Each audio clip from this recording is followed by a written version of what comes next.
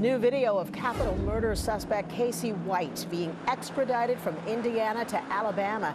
And we're learning more about the final moments of that nationwide manhunt, the chase and the crash that led to his arrest and his accomplice's suicide. New images of that dramatic chase after authorities tracked down capital murder suspect Casey White and former corrections officer Vicky White to this Cadillac.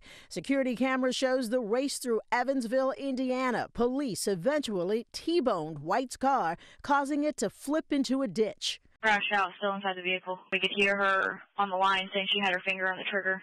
Female is still armed. Evansville police released video capturing the moment Casey White was taken into custody. Authorities say the pair armed with this arsenal of guns. The fugitive was going to engage in a shootout with law enforcement. The 11-day nationwide manhunt started April 29th, nearly 300 miles away in Florence, Alabama, where authorities say the corrections officer lied to get Casey into her patrol car and help him escape prison.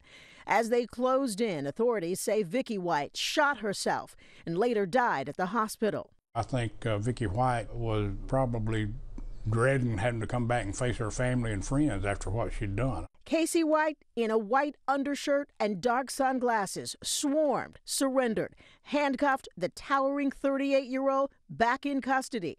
Also in that car, wigs that police say Vicky used to disguise herself, and thousands of dollars in cash believed to be part of the $90,000 she withdrew leading up to the escape. They had about $29,000 left over.